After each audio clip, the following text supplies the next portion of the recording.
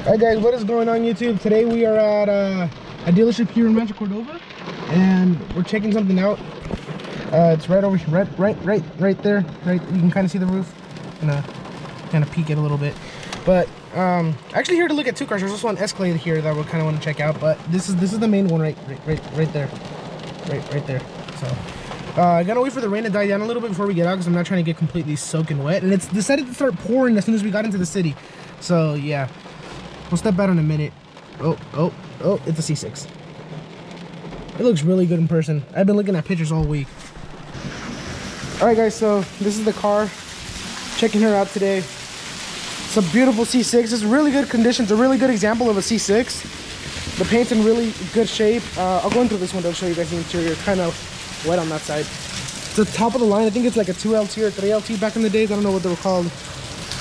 You guys can see. Nice leather. It's got the mode selector and everything. It's a beautiful car. The paint is in really nice shape. It's got C7 Z06 wheels, I think those are. I don't know if they're replicas or OEM. They're probably replicas.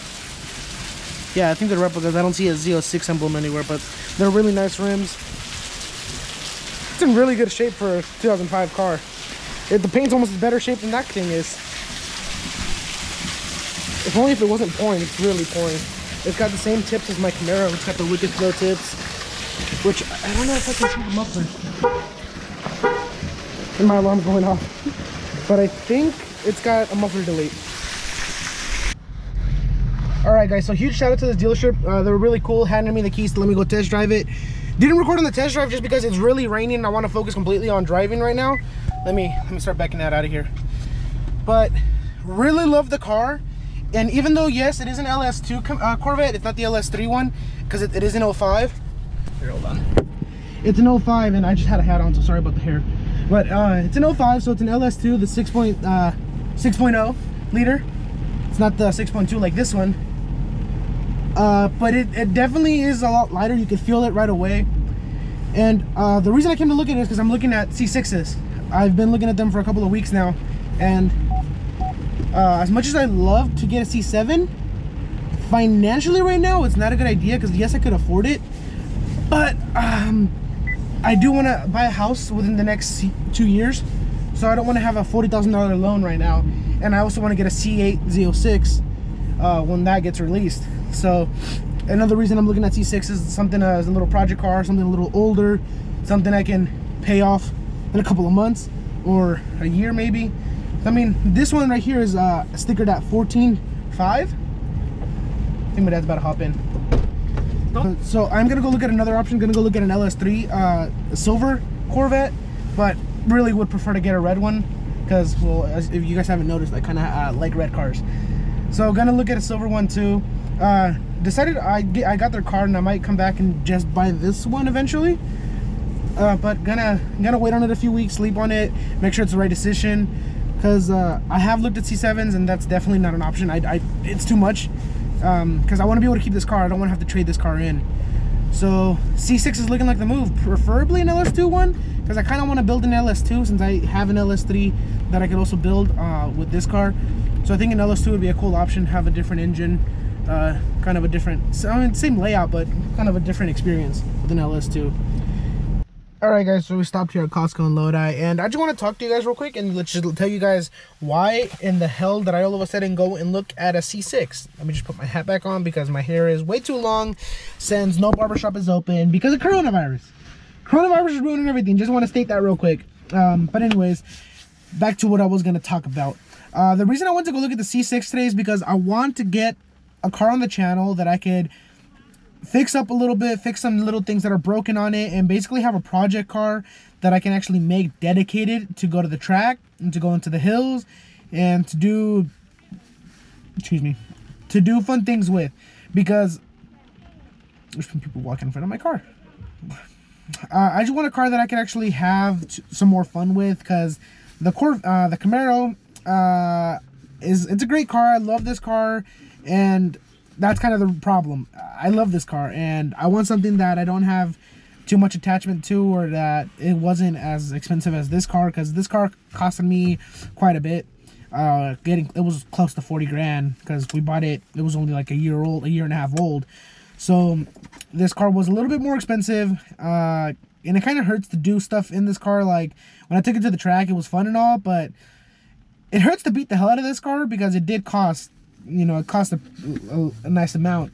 So I think I'm gonna change my build idea for this car. I want to start taking care of this car a little more. I do still want to put some long tubes on it, get it tuned, get a burble tune on it, put some new. I want to put some 180 wheels. Actually, I might go stance wheels. I want to put some wheels on this car. Put some beefier tires in the rear. Probably go 305. Get a one-piece drive shaft because this car needs it, and some beefier axles. Put it on coils. And that's basically going to be it for this car. Maybe get a wrap done. Maybe I was thinking about getting it wrapped. Kind of want to go like, I was thinking about doing like a satin, what color was it? It was a satin, like a tan, kind of like a desert tan type of wrap. But not sure. This car is going to be more of my Cars and Coffee show car, kind of a car show car. And then the Corvette, I kind of want to build to take it to like car meets, night meets, stuff like that. Basically be more of my fun car, my screw around, do whatever, not be scared if I will break it because I still have this car to drive, type of car. So I can make some more crazy content for you guys, maybe do some more racing, go to the track, go to the drag strip.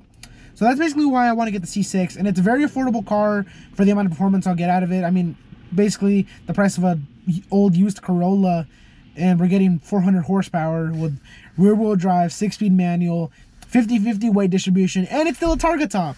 So really love that C6. Probably gonna come back and pick it up in a week if it's still there next weekend. I might just pull the trigger.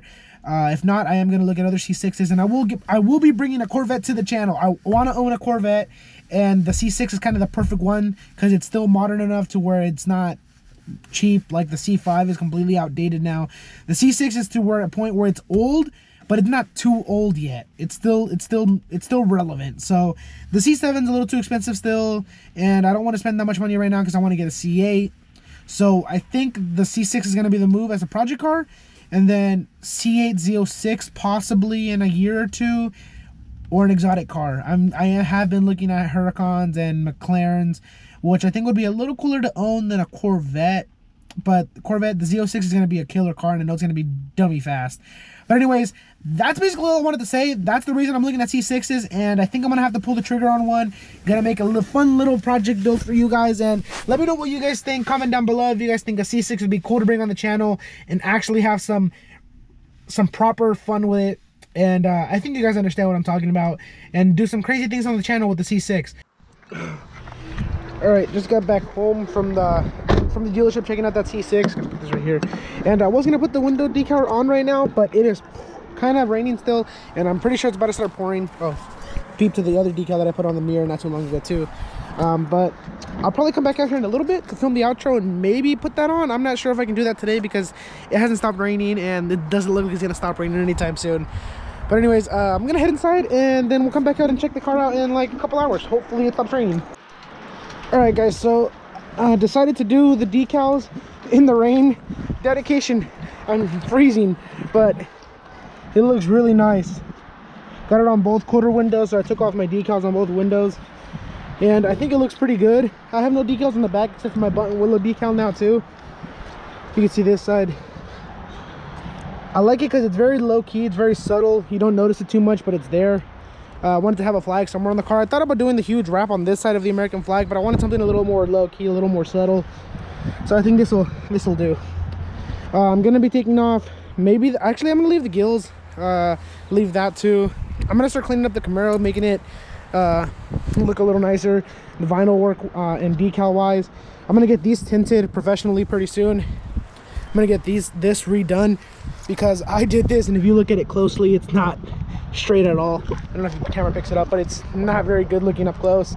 And I'm gonna take those stripes off because I really don't like them anymore, and I'm gonna do the full satin roof, or satin hood I mean, and maybe a gloss black roof.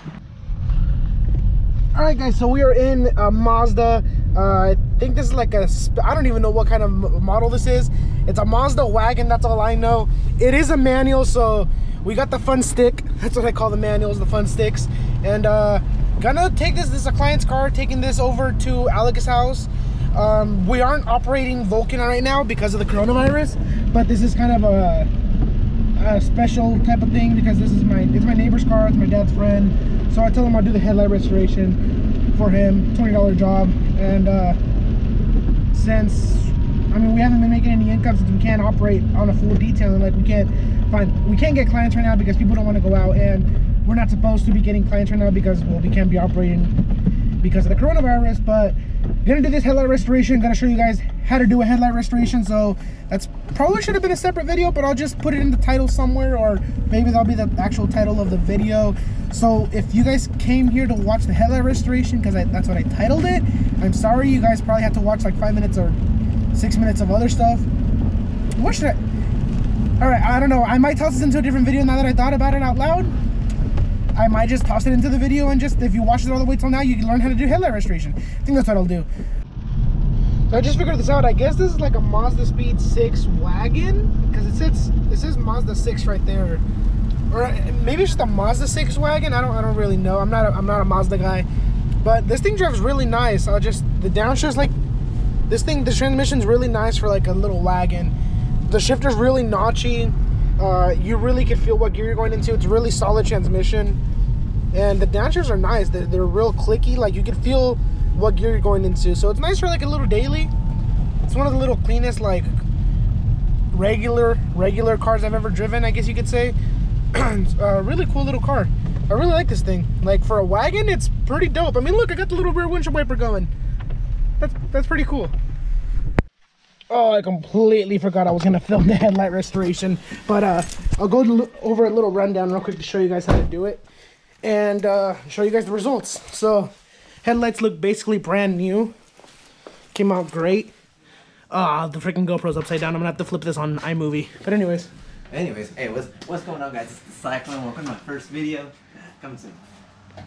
All right, anyway, so back to what I was saying. So since I forgot to film this, I'm literally going to show you guys how to do a headlight restoration in about 30 seconds. Yeah, I don't know. So you get sandpaper, get a 3000 grit, 5000 grit. Don't go lower than that because you're probably going to scratch the hell out of the headlights. So get a bucket of water, get some all-purpose cleaner, clean the... All right. Had to switch over to the iPhone because the GoPro literally just died. But as I was saying, I'm going to explain how to do a headlight restoration in about 60 seconds because I forgot to film as we were doing it because me and Alec were talking, kind of got sidetracked and completely forgot to film it. But you need sandpaper, a bucket, a spray bottle to spray some water on there, and then you need a buffing pad, heavy cut compound, and correction compound, and polish if you want to get a little bit more shine. But all you do is you go at it with your sandpaper, your 3000 grit, then your 5000 grit, get them all hazy looking. First clean them with all-purpose cleaner, then go sand them down. Then get your buffer out, or your here we go. Where's it? Get an orbital buffer, dual action buffer. Where the hell did I put ours? Oh, it's underneath the rags. Get one of these out and just hit it with your heavy cut compound, correction compound, and it'll good as new. All right, guys. Back from Alex's house, Camaro sitting in the drive. I completely forgot to film the outro, and since I was literally just editing the video right now, it's like 2 in the morning, but I came out here to film the outro. My neighbor is having a like party by himself. Like, my neighbor is home, and he's like blasting music at 2 in the morning, so he's jamming out there. But anyways, came out here just to film the outro real quick, and I realized the headlight restoration explanation was kind of terrible. I left it in just so you guys can kind of get an idea, but I will be making a full video maybe tomorrow on how to do a headlight restoration properly, and I'm probably going to do some more DIYs about detailing later on here on the channel. Might start a second channel just for detailing tutorials. If you guys are interested in that, comment down below, but might just make a few videos on here, see how it goes, and then make another channel. But anyways, guys, thank you guys for watching. I hope you guys enjoyed this video. C6 coming to the channel soon. A lot of content coming to you guys soon. Coronavirus ain't stopping us. Peace out.